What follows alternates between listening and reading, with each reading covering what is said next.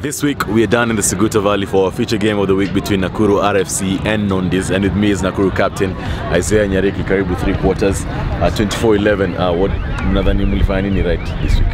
We trained well in our set pieces. Execution was okay, but we needed more points today, but a win was okay with us. Yeah. So next week you're going to your final game for the season and trying to get a place in the playoffs.